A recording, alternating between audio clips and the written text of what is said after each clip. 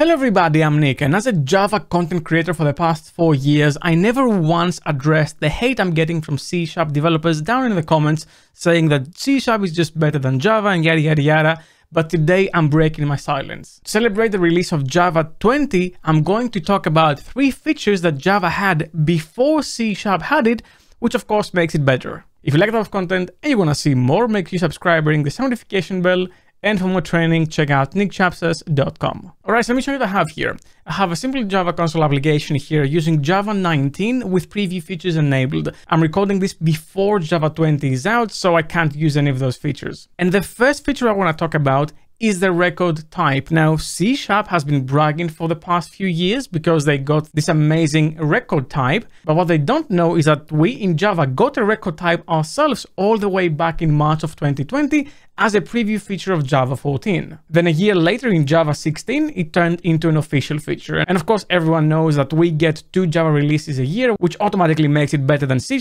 which only gets 1. So just a quick refresher, what is a record type in Java? Well, I'm gonna go and say new Java class, and I have this record option. I'm gonna say point 2D, so a point in 2D space. And this is what I get. And I want to have 2 parameters here. The first is the X and the other one is the Y. And this is how a record looks in Java. Now, it would be amazing if I could just have multiple public records in a single class file. Unfortunately, I can't do that. That's a limitation on Java. Even if I give it a separate name, I have to move this into a separate file. Whatever, let's just ignore it. And what does this do? Well, this, exactly what you see here, actually translates and is compiled to something like this, where you have this sort of POJO object, plain old Java object, to transfer some state. And here we transfer the X and the Y. And the great thing about this is that first, these parameters are immutable. You cannot change them. And also you have an equality check on the values themselves, not just the reference. So if I revert that all the way back to the record and I go to the application and have point A over here using a new point 2D, and I'm going to pass just 2 parameters. And then I have another point, point B, and that also happens to have the same parameters. Then if I say system.out.println and I say point A equals point B, then as you're going to see in the console, we're going to get true. Even though those are separate references, records overload the equality check to make sure that you only check the values themselves, not the references. Now, here's where it gets interesting, and if you're coming from C#, you might be surprised, but if you have a double equals, this in Java is effectively a reference check, so this will be false. Now, a few interesting things here. You cannot remove these curly braces. You have to have them there, even though they're empty. Okay, anyway, so let's see how that will look in C#. So C# also got records. They got them later in September of 2020, and you would have the same point 2D. The difference here is that C# has properties, which is similar to how Kotlin has properties, and that's what's really backing C# records, meaning you don't have private fields that expose a method, you just have the property itself. So if I want to have the same thing and I want to have a point A and a point B with the same values, I can simply do this and then say point A equals point B. And if I run this, I'm going to get true because equality checks between the equals operator and the dot equals method, which we also have here, are actually matching in records because the operator can be overloaded. In Java, you cannot overload the operator. Another thing I want to point out is that you don't have to have these hanging angle brackets here, which is okay, it's a good decision. And also if you have a type that is just hanging and it doesn't really have any properties, you can simply do this, and this is valid C#.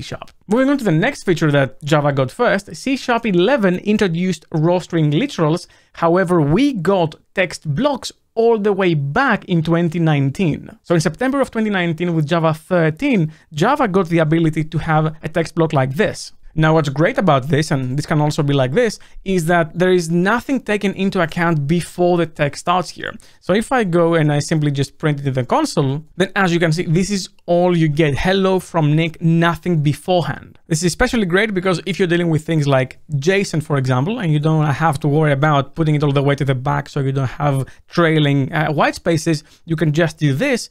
And we start from the beginning like this. Now, let's say we want to have a parameter in here. Well, it's very simple and very intuitive. Let's say I have the name as a parameter. So Nick is over here. Java does not support string interpolation. So it would be either concatenation or formatting. So I can use the percentage symbol and then S and then say dot formatted in the end and pass down the name.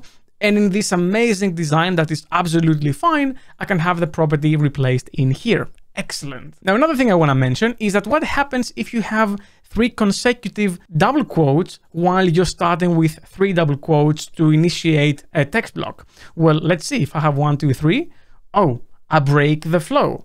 Well, the logical thing to do, you might think, is that, hey, let me just allow the user to add an extra one. So n+1 on the opening and closing double quotes will allow for the n amount of double quotes to be just acceptable. No, what you do instead is you just escape it.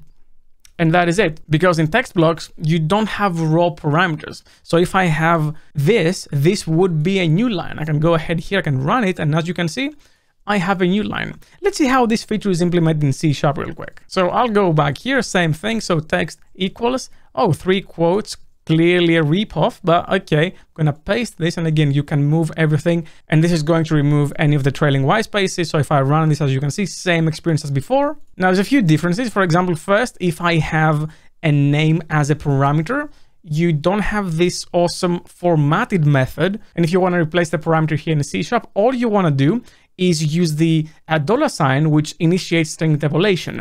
Now here's where it gets interesting. Because we already have curly braces over here, we have to actually escape them. And that's because they're also used for string interpolation. So all I need to say is n+1 to override the amount of angle brackets I want as literals. So I'm just gonna say 2 of them here, and then 1, 2, 1, 2 to initialize my parameter.